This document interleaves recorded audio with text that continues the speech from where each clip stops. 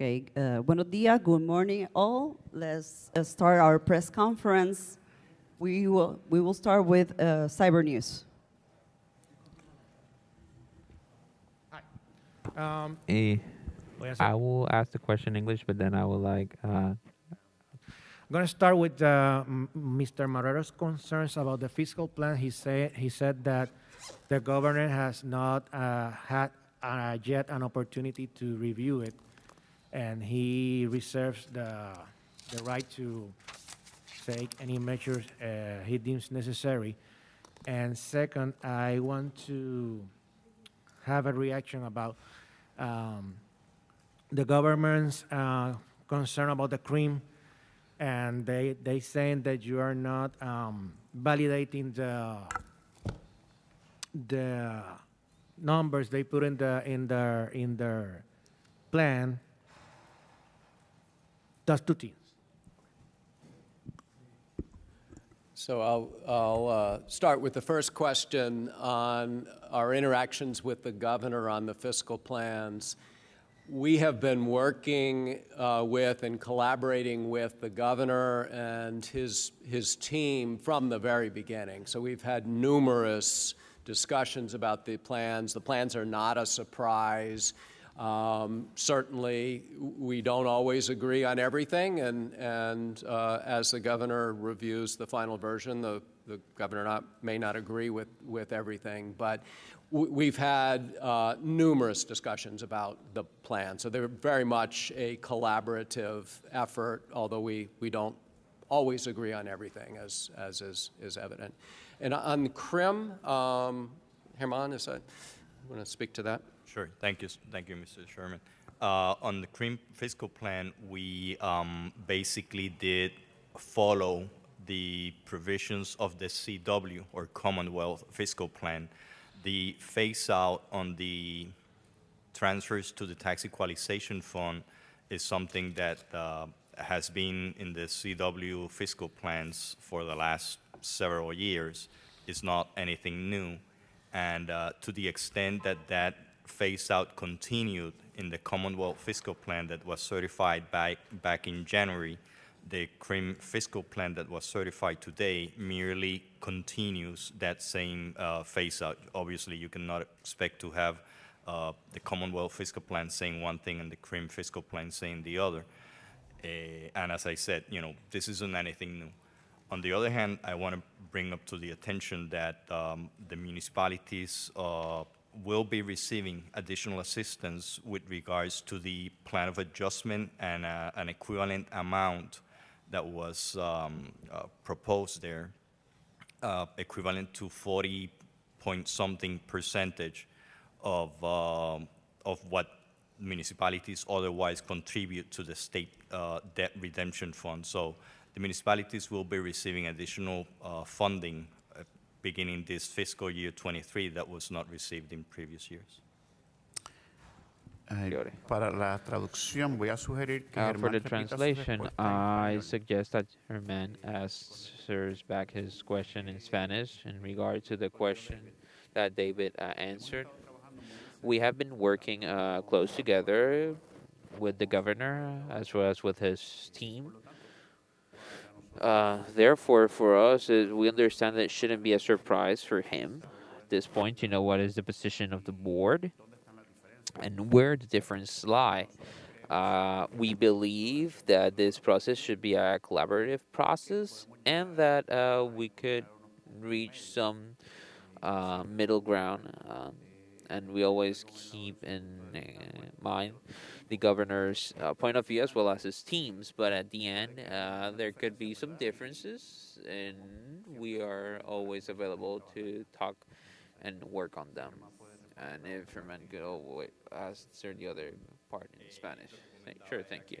What I was commenting was that this position planted by Mr. Morrow, the interim governor, related to the reductions in the transfers that the central government makes to the CREAM for the benefit of the municipalities. The certified plan from the CREAM, as was certified some minutes ago, it reflects the continuation of a policy or a practice that was already adopted in the fiscal plan, the Cream fiscal plan years ago, and is a reflection of the same position that was adopted in the central government fiscal plan in January of this year, and we cannot have contrary or opposing positions in the central government fiscal plan and the Cream's fiscal plan, and that corresponds to the phase out of the transfer of the central government, as well as in the contributions from the municipalities to the assets payment. And on the other hand, and I shall mention, but that under Act 53, and as a result as well of the plan of adjustment of the central government, the municipalities will begin to receive an additional funding that was not received in previous years, limiting its use only to the management of solid waste and recycling program, but it's a new fund that they didn't receive before. Thank you. Próxima pregunta. Next question will be Vocero and then Kevin Mead. Yes, hi, hello. I have a couple of questions. First of all, I would like you to recap the information you gave about getting a new executive director, if you could, please. I would like to know if you've already interviewed any candidates, and at what point do you think that position will be filled? And I have another question after. Thank you. So, as I said, we are well underway with the search process. We are interviewing candidates. I can't give you a specific date on when we will have an executive director, but we have excellent candidates, and we expect to have an executive director soon. As I said, I can't tell you exactly when that will be, but the search is well underway. So, en español, el proceso de reclutamiento. The process, the recruitment process is quite way underway. We have interviewed many candidates, and we have candidates who are very strong for the position. We cannot give a date, exact date of when we're going to have the executive director, but we can indeed say that we should have such position filled very soon, given where we're at the process. I have is regarding PREPA's plan, and also the amount that it's being increased in the cost of water. I would like to know if you took into consideration what's this going to mean for the people who have to pay for this and all the increases that Puerto Rico is dealing with right now, and if this is something that matters to you, being that the water is going to be more expensive now. Alejandro. Thank you. The rate increases reflected in the PRASA fiscal plan are the result of a process followed by PRASA as required by law. So process enabling law requires them to hire an examining officer. That examining officer develops a report, conducts public hearings, and then the recommendation from the examining officer is then presented to the PRASA governing board for their approval, and the specific adjustments reflected in the fiscal plan are the result of that process, or they were proposed by PRASA to the board. So we relied on process, and also the reality is that a lot of those adjustments, as I mentioned in my presentation, are related to macroeconomic factors, just simply increases in the cost of operation, which just requires PRASA to make those modest adjustments, which enable them to have the funding necessary to finance their operations without having to reduce investing in the system, which is what they had attempted to do in prior years, right, and led to the deficient state of the system. So this is really, to sort of summarize, it's the product of PRASA's own process. It's a proposal from PRASA. and it is designed to really allow PRASA to continue investing in its system. Alejandro, por la importancia del tema, ¿puedes repetirla en español, por favor? Given the importance of the topic, can you repeat it in Spanish? In essence, the process, the adjustments in the rates contemplated in the fiscal plan, it's a product of a process by law in which PRASA must follow to determine any increase in the rates. That process requires the hiring an examining officer and requires that the officer develops a report, conducts public hearings, and have a recommendation to the governing board, to the PRASA's governing board, who implements the adjustment. So what it reflects, the fiscal plan reflects, is PRASA's proposals. That is a consequence of that process. I would like to underline that part of the reason of why those adjustments are required is because there has been some increase in the operation cost, electricity, chemical increases, and many have to do with macroeconomic factors or global in its nature, like the invasion of Russia into Ukraine, and also the inflation. The cost of living has increased, and what it attempts to do is to assure that we don't go back to the old measures, old practices, where they didn't have enough income or revenues to finance their operations, and they would sacrifice maintenance of the system, and that's what caused the degrading process of the system, where there is a 65% loss of water because the system cannot manage it.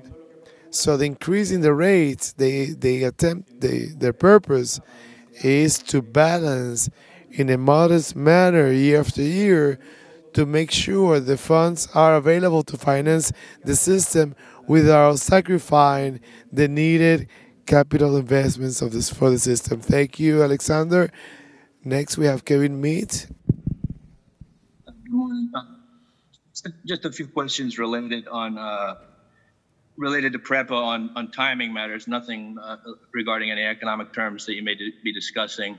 I'm just wondering if you anticipate seeking the available 1-month extension to the mediation period.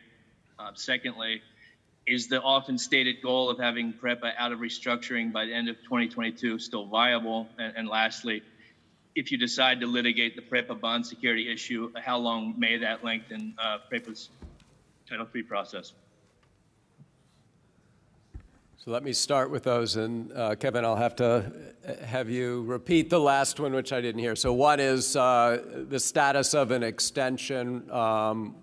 We're not thinking about an extension now. And if we were, I probably couldn't really talk about that because of the mediation. And then the second question was whether PREPA will be out of Title III by the end of the year. We certainly hope so, and the schedule we're on is consistent with that. But again, because of the mediation confidentiality, I can't be specific about that either. What was the last question? The last question, can you give any sense on if you decide to litigate the PREPA bond issue, can you give any sense of how long that may extend the Title III proceedings, or would it extend the Title III proceedings? Could it be done in the same time period that you just mentioned by the end of the year? I think it's we're hoping to have a plan that we can propose and get confirmed without litigation. So I really don't want to speculate on what would happen with litigation. There are lots of different possibilities of what the implications of that would be. Okay. I would add, generally speaking, litigation is probably inconsistent with resolving this quickly, getting it done this year. And I agree with David. We really want to try to get it done this year. All right. Well, thanks both. All right. We have Telemundo here.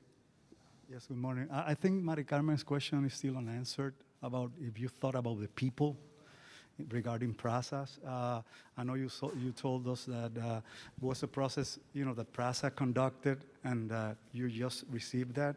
But I think that's still that question is still standing. And also, you said that operating expenses in PRASA will go up during the next few years, including payroll. And I don't see any objection or any comment to that reality that expenses will go up, like for the next 5 years. Why is that? Why is the board okay with that? And also, I have another question. Go ahead. No tengo- Yeah. I think it's better to say that and answer in Spanish. Yes, yes. So the first question, I think that the first thing would be, at the end of the day, I think it's more a question for PRASA, because PRASA is the one that goes through the process of determining the rates. In this case, what we are adopting is is PRASA's proposal, which is a product of that process. So the assessment of the reasonability of those rates is part of the process that took place at the PRASA level. So I think that is a question that's more directed towards PRASA. Nonetheless, we have to look at the other side of the coin. What is the negative effect in the citizen, the quality of life, that there's not enough funds to maintain that system? So the people suffer from water quality, which is under what is which is understood to be healthy. People suffer when the quality is low. People suffer when the pumping system is failing, and they don't have water for a prolonged period or repeatedly. And all of that also has to do with having the availability of the funds to finance those maintenance works. And there are some funds available, and the plan mentions a great amount of funds that are entering the system, and it is foreseen that they could be used throughout the years. It could be December throughout these years. Nonetheless, that doesn't mean that PRASA has to ensure that it has the capacity at all times to react to any damages that could happen. And as it moves towards from reactive towards a proactive maintenance, it needs to have the funds for that to happen. So it is important to also look at what is the negative effect of not ensuring that PRASA could invest in the system. On the other hand, related to the increase in expenditures or in expenses, what it is being reflected is that the expenses is not predicted that the OPEX will reduce, but that they will incrementally increase. And as I mentioned, that has many reasons. Some of them are totally out of the process control, but the important thing is that in the first place, the fiscal plan projects some balanced budgets. So even with the projected increase in expenses, they still go in par with the budget. And on the other hand, the particular increase in payroll and salaries it comes not merely just for the sake of increasing the salaries, but that PRASA for many years has tried to increase their workmanship to reach some levels that are enough to provide a decent service. And so it's had many problems because, as we all know, the salaries, maybe in some areas, they're not competitive with the market, and then the employees leave. So throughout the years, we asked PRASA that first they take capacity studies so that they can determine the areas that need the most recruitment, and how some areas could be covered with internal transfers, and how could they increase their workmanship. They had that study done, and then they other had another study when they compared the PRASA salaries with the PRASA in the market, and that looks to make some salaries in Plaza, compare them or make them equivalent to some in the market with the intention to retain the current talent so that you don't have that flee of talent. And this includes critical employees like electromechanics and plant operators, and also to bring additional employees that decide between going to the U.S., an entity elsewhere, or to be in the private sector. In this case, Prasa, through the capacity study, has identified those positions that are important. So, as they have those revenues available, what the fiscal plan is establishing is that it's important. It's important for the operational efficiency of your system that you make those recruitments, and it is being feasible, made feasible. Now, what the fiscal plan also requires is that you take advantage of that opportunity. That opportunity is taken advantage of to establish some performance guidelines so that one could ensure that those clients, those employees are are that they're being provided the tools to effectively perform, and that Prasa is also receiving a benefit from those employees. Next question will be Medina. Brevemente, Medina, usted se abstuvo en la. You abstain in the voting for Pritco. I would like to know why. How do you explain what was being stated here with respect to a series of properties that have been abandoned, forsaken, that could be dangerous, that they want to demolish? You've been there. Are you responsible in some way for that, for what happened in Pritco with respect to these properties? Number one, the reason that I recuse myself from the voting with respect to the Pritco is particularly, remember, I was the director of Pritco for 4 years, 2013 to 2017.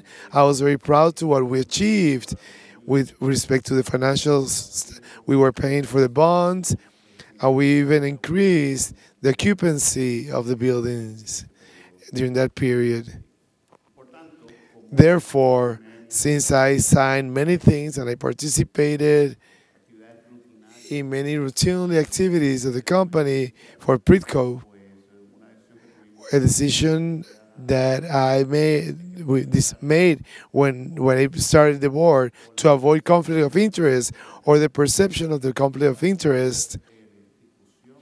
Any discussions or conversations with respect to Pritco, especially voting, that I would abstain. In terms of the buildings, as we know, Pritco has been operated since 1940s. It's one of the most precious jewels in the crown in terms of development and execution, even its current status. Give me a second. I want to give you numbers about the properties since you asked for it, or you asked about it.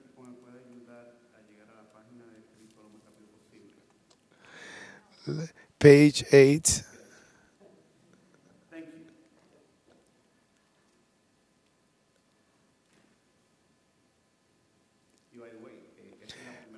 And by the way, this is the first time I see this presentation, because when we talk about Pritco, we leave it at the last point of the agenda, and then I leave the meeting, so I don't participate. So to avoid changing anybody's perspective because of what I know about Pritco, there is a graph. I don't see it here. That tells you the amount of buildings that are operating in a positive manner. And we have many buildings that are working. Honeywell's office that they were built during my tenure, General Electric plant, industrial circuit breakers, the plant in Sartorius, it belongs to Pritco, Cooper Vision. Then when you go from San Juan to Ponce, you see a global plant for structures. They all belong to Pritco. Likewise, you have many buildings that have been rented for a long time, and the owner, they don't have the capital to fix everything. So we must be realistic. Puerto Rico, during my period, my tenure, we were entering bankruptcy, and currently we are just getting out of the bankruptcy. So therefore, it is not necessary that owner doesn't necessarily, or the administration has the capitalization for the square feet in Puerto Rico to be able to sustain, to give the maintenance to the building to the standard that we're looking for. Therefore, that's why the presentation is talking about providing funds to Pritco to improve the infrastructure. We also know that there are buildings that were operating in the 50s, in the 60s, the 70s, etc., that actually they're not to be used anymore. Maybe they have a structural problem, or maybe they are not useful for business. We've also seen a depression in manufacture numbers, and that has a correlation with demand with respect to the buildings for manufacture. And those buildings, with time, they have become run down. When we were in Pritco, we didn't have the money to destroy the structures that their useful period, their life cycle had ended. So we focused on new products. And this is a report. I've never seen it. This is the first time I see it. It provides a chance and strength to the company and provides alternatives on how to improve the infrastructure in terms of building through Puerto Rico. Although I don't find the page, I recommend you see the number of buildings that are operating and that are leased. I think we are at a 70%. When you see the total of buildings, it is a very low percentage of the ones that its life cycle has ended. I'm very proud. And I want to tell Javier Bayón, I want to congratulate him because of his action in Pritco. I believe he's a good leader, and he's doing the right thing. Next question will be John Marino. John, go ahead. I'm wondering about the involvement of the Oversight Board in the tax reform process, including the Act 154 substitute and other measures which are supposed to cost about $600 to $700 million annually.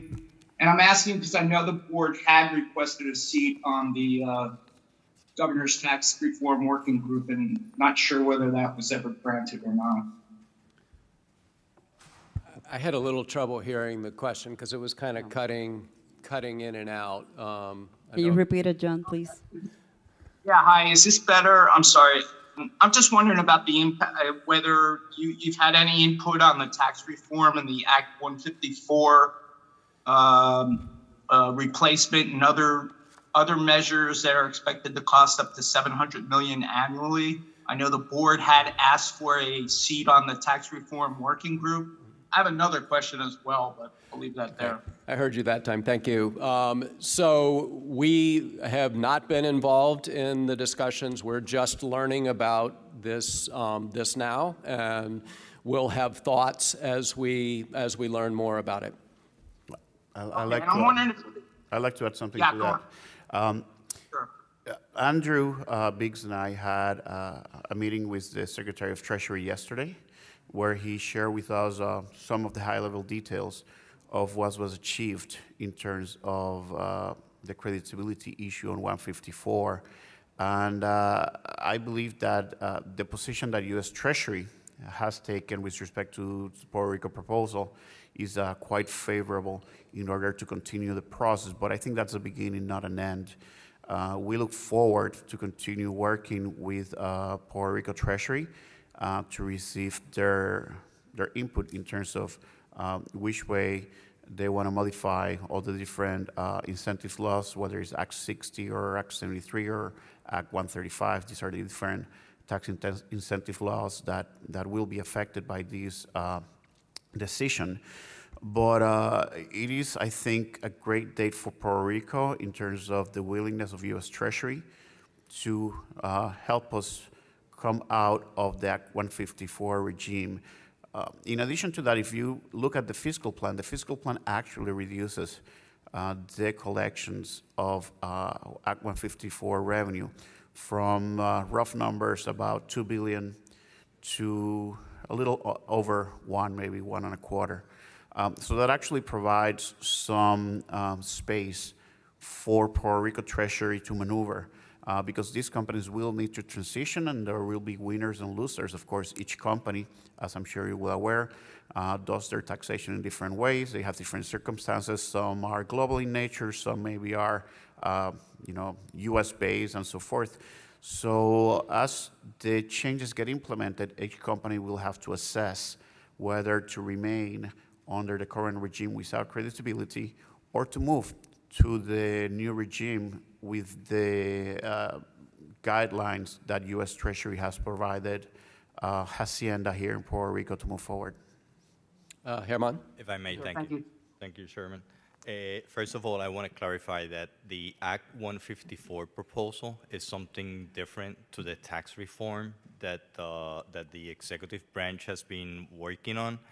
We have participated in meetings with the Department of Treasury regarding the Act 154 proposal.